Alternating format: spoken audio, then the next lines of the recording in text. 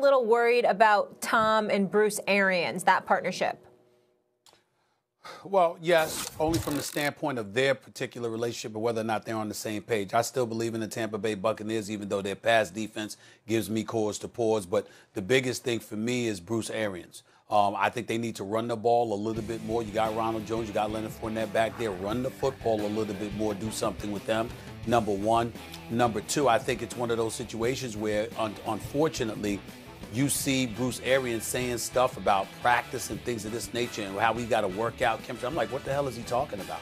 You know, you've had plenty of time. You know that Tom Brady was going to be there. You've had plenty of time to work with him where y'all should be a bit more in sync than you appear to be at this particular moment in time. It doesn't have to be perfect, but it can certainly be better, particularly against stiffer competition, which has not been the case. And so when I look at it, clearly, Tom Brady can't be throwing 7 interceptions in the last 4 games. It's very un-Tom Brady-like. It's inexcusable. It's unacceptable. I think he knows that. But I also think that we have to look at the fact that he's trying to make up for some deficiencies on the part of the defensive side of the ball in terms of the points that they're willing to give up, ranking 24th against the pass. Some of the things they've done schematically that has been a bit awry that NFL aficionados like Ryan Clark and others have pointed out between Byron Leftwich and Bruce Arians. And then for Bruce Arians to go in post-game conferences and to say some of the things that he says at times, you're just looking at him and he's like, what the hell are you talking about? Because as a head coach, you have far more responsibilities than just the quarterback. And when you see some of the things that are going on collectively with the Tampa Bay Buccaneers, each week we're pointing to things that Tom Brady would not have had to deal with if he were playing in New England, because we know that the meticulous tendencies of Bill Belichick would have had those things covered, and he would not have had to concern himself with such things. That's not the case now, and that's what I think we need to point to. You're worried about the Brady-Arians partnership now? Everybody, they're right where they're supposed to be. They're 7-5 with an easy schedule coming up. The over-under for wins for the Bucs was 9.5 because Jameis, who threw 30 interceptions to 112 points to the other team, had him 7-9. And we all said the same thing. You just get a quarterback who's not going to turn the ball over. They're going to be at least 9-7. Change 2 of those games, right? I mean, Jameis also led the league in yards through 33 touchdowns. But by and large, a more competent quarterback would win another game or two. And you say, you know what? Brady's even a little better than just another quarterback. Not much, but a little better than just another quarterback at this stage in his career. Let's call it 9.5. And guess what? I took the over at 9.5. I said figure 10, right? Oh, Max, that's way too low, said a lot of the talking heads, right? No, 10 is about right. And guess what? They're going to have about 10 wins this year, just like they were supposed to. Now we're worried about Arians and Brady. Bruce Arians, Mr. No Risk It, No Biscuit, and Tom Brady, Mr. Dink and Dunk. I said this, everyone said this going through. How's that going to work? To the tune of about a 10-win season, which is good. That's good. Brady's 156 years old, right? Like, no, is Bruce Arians the greatest coach of all time? No. Bill Belichick is the greatest coach of all time. Brady didn't want to be coached by Belichick anymore. Belichick didn't want to coach Brady anymore. They separated. Belichick, without a team, is 1 game under 500. A couple bad breaks, or he'd be 2-3 games over 500. Brady, with the most stacked team you could imagine in the NFC, is right now 7-5, which is where he's supposed to be. Don't say now is there some. No risk it, no biscuit, dink and dunk. They're 7-5. Arians ain't Belichick. There's no new information. We knew this coming in. Nah, see, Max, you're looking at it a totally different way. You're thinking dink and dunk Tom Brady. You're not thinking I've been able to morph into anything I needed to be for my team for the last 2 decades, Tom Brady. Yeah. They had to dink and dunk when it was Wes Welker. They had to dink and dunk when it was Julian Edelman. They had to dink and dunk maybe when you had some of these guys who weren't household names. But when they had Randy Moss, they went over the top. When Rob Gronkowski became in 2007, the number one target for the New England Patriots, they attacked the seams. And so Tom Brady has been able to always do whatever was needed of him with his skill players. So when he decided to become a part of the Tampa Bay Buccaneers, here's what everybody saw. Everybody saw 5,000 yards passing, less turnovers because it was Tom Brady. So everyone expected this thing to work and happen right away, but it hasn't. And aside from it happening right away, everyone expected it to ascend. right? Everyone expected it to get better as the season went along. The Tampa Bay Buccaneers will be playing at a high clip, at a high level as the season wound down, and they could be looked at as an NFC contender or an NFC favorite in the playoffs. And that's not what we have from this team. And so, yes, I have an issue. So, yes, I worry about their relationship because I wonder who's going to give. Because now we understand Tom Brady can't do it. This is not a way that Tom Brady can play at this point in his career and be successful. And that's okay because you're right. He is 43 years old. There is some things that happen a little slower for you. You do have to muscle the football down the field. So who makes the adjustment? Do we run Ronald Jones more, who averaged 7.3 yards a carry yesterday, who has shown explosiveness, who has shown ability to create big plays? Do we do a little bit of different things with Chris Godwin and Cameron Brate and Rob Gronkowski low and allow Mike Evans to work the deep part of the field?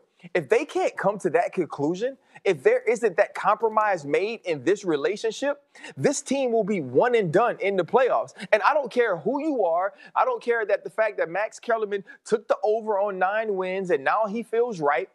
Tom Brady went here to win a championship. Tom Brady went to Tampa Bay to have these kind of weapons. And if things don't work out, if they don't get to the NFC Championship, if they don't push for a Super Bowl, this is a failure this year. Now, you can retool and try to come back and do it next year, but this relationship isn't working well now, and I'm concerned.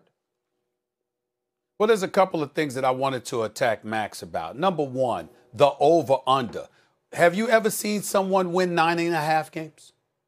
So if you're going to pick 10, you're going to pick 9. Stephen A. So if you're going to pick 0, you're going to pick 0, you're going to pick 10. You're going to pick 9. Nobody wins 9.5 games, okay? So that's number one. I'm just saying.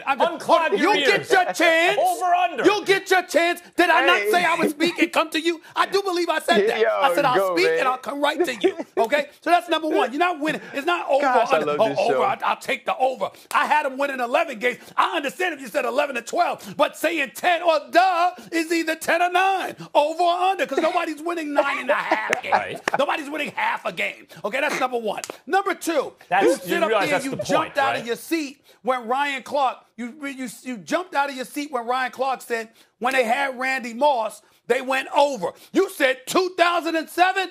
Well, in 2016, they won the Super Bowl. In 2017, they lost with him throwing for 500 yards.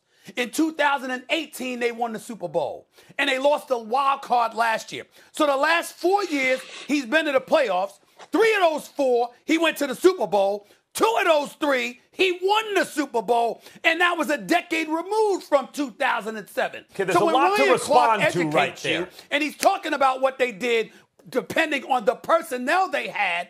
I would like to believe that the resume he had would warrant consideration. In other words, this is what he was working with. He did this when he was working with this. He did this when he was working with that.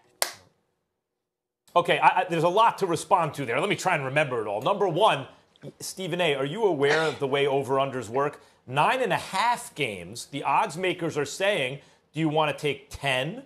Or do you want to take 9? That's why it's 9.5. No one thinks they're going to win 9.5 games unless maybe you do. I don't know. That's what I said. But ties don't count as half a win. That's what I said. Okay, that's how it works. I took the over.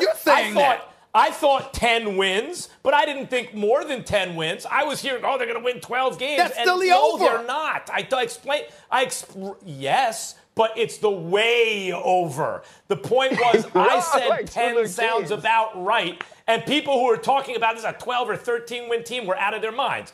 Because when you talk about what Tom Brady did 11. In 2017, by the way, he was dinking and dunking more in 18 than he had at any point in his career, right? And then when they won the Super Bowl, Stephen A., it was the lowest scoring Super Bowl in the history of Super Bowls. That's it, lowest scoring. Yeah, he rode the defense in the running game. And then the following year, he didn't put up numbers. He was missing receivers every which way, and all we heard is he didn't have weapons. And in fact, he basically tweeted or Instagrammed at me, right? Look, the 61 miles an hour on the radar gun. What cliff? Well, as Ryan said, as you get older, you can still get mustard on the ball if you muscle it. You won't be able to put it exactly where you want to anymore, which is obviously what was happening. His QBR puts him 17th in the league, which is fine, except that's in the middle of the pack, except that he's got weapons everywhere you look. So the fact of the matter is, Tom Brady, I would say, is still a tick above average because he is Tom Brady. You know, he's going to get you big third downs when he needs to, I think more often than not. He will make good decisions more often than not. He has weapons all around him, and therefore, even though it's not a perfect fit with the coach, which we knew going in, he might win 10 games, which is what the odds makers Max, basically said. That soliloquy was very eloquent. Just sitting there saying a lot, don't say a damn thing. Why am I saying that? Didn't you apologize to the national television audience this weeks ago for saying that there was no cliff? Molly, correct me if I'm wrong. Didn't you ask Max to apologize, and he apologized because there was no cliff? No, I never apologized. Isn't that not true? I never apologized. Yes, no. it made news. No. I never apologized. Go check it. I never said sorry. But oh, you admitted you were wrong. You admitted you were wrong. But wait a minute. Being wrong and being sorry. Being wrong and being sorry. I'm sorry. I have to explain this to you. Oh, my but bad. those are two different things. I apologize. That's a good apology. Because you guys are I want to apologize. Hold on. I want to apologize. Be quiet. I want to apologize. I want to apologize to Max Kellerman. My bad. I'm sorry. You didn't say sorry. You said I was wrong. Why would I say sorry? My bad. I'm sorry, Max Kellerman. Yeah. We just thought you were sorry. You said you didn't say I'm sorry. You said I'm wrong. Sorry. What I was wrong about. It wasn't an apology. I have nothing. My bad. I had nothing to apologize for. But what I said was there would be a cliff. What a cliff means. You didn't say sorry. What a cliff means. What a cliff means is you're going along at a very high rate. Did you say you were wrong? You're going along at about the cliff, Stephen A. We don't need the definition. He was going along at a very. We know what a cliff is. Yes, you do. A cliff? Yes, you do. Did you say you were wrong? I have a master's degree. You don't need to tell me what a cliff is. Stephen A., I know you're scared of the point, but please let me make it anyway, and then you can be embarrassed when you can't answer it, okay? You don't make any points. That's the problem. This is called keep away that you're doing. Ball control. Did you say you were wrong? I already answered that question. Did you say you were wrong? I already answered that question. How many times do you want to answer the question?